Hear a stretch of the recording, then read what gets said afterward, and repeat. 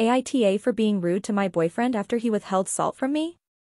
My F27 boyfriend, M30, are currently on vacation with his family.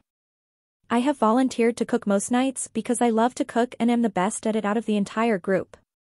This evening, I was making a dish for everyone and asked my boyfriend to please get me an array of seasonings for this specific dish: message, soy sauce, pepper, and salt. He then said, "If you're using message, do you really need salt?" To which I explained that message is not salty, has 1/3 of sodium content to regular salt, and that dishes if they are using message will still typically require salt. I was cooking outside on a griddle and the dish comes together quickly, so I was not able to go back to grab any additional seasonings. I realized shortly afterward that he did not include salt, just 3 of the 4 things I requested. When asked, he said we didn't need it.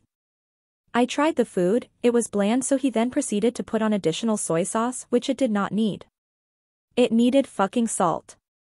Either way, I was defeated and needed to take it off, so I served it as is, without salt. Everyone upon being served said it needed salt and proceeded to salt their own dishes. My boyfriend stood by his decision and doubled down on his argument that you can't remove salt, but you can add it, and that he preferred how it tasted as is. I was fuming because he has done this in the past and says I occasionally overseason/oversalt food. However, it does not happen regularly enough to be an issue.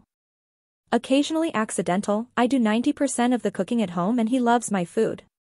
We argued about it and he stood his ground that he prefers his food less salty and that if I salted it that he would have been SOL and not been able to eat any of it. However, the amount of salt it required was not enough to be overly salted, and that I know for a fact the amount of salt I would have used he would have happily eaten it. I told him his behavior felt controlling and he hit me with I could have grabbed more salt myself, but again this dish if I stepped away would have burned quickly. Am I wrong for being angry and calling my boyfriend controlling for not just getting me the salt when I asked for it initially?